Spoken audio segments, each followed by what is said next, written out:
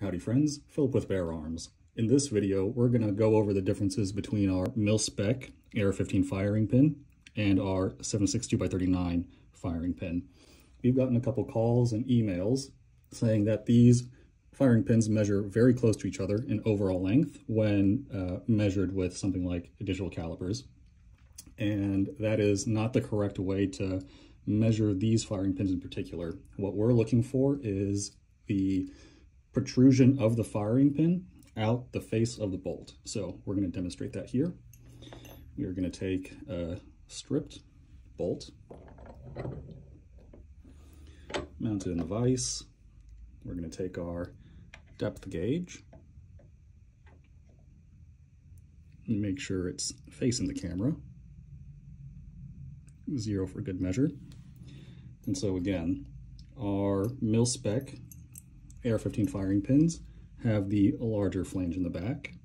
And so we are going to measure this first one at 30 thou of firing pin protrusion, 30.5 thou of firing pin protrusion, and 30 thou of firing pin protrusion. The Mil-Spec calls for 28 to 36 thou of firing pin protrusion for the Mil-Spec firing pins. Now we're going to take a look at our 7.62x39 firing pins, and you can tell because they have the smaller flange here at the back.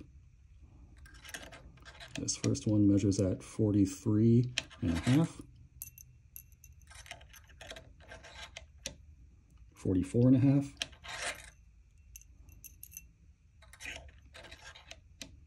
and 43.5. So when we designed our firing pins, we spec'd between 40 and 50 thou of firing pin protrusion. So I hope this helps clear up any confusion between our firing pins. If you get our 7.62x39 firing pin, even if the overall length measures the same as a Mil-Spec firing pin, that is okay, because it is the protrusion out the bolt face that really counts. So I'm Philip with Bear Arms. Thanks for your time.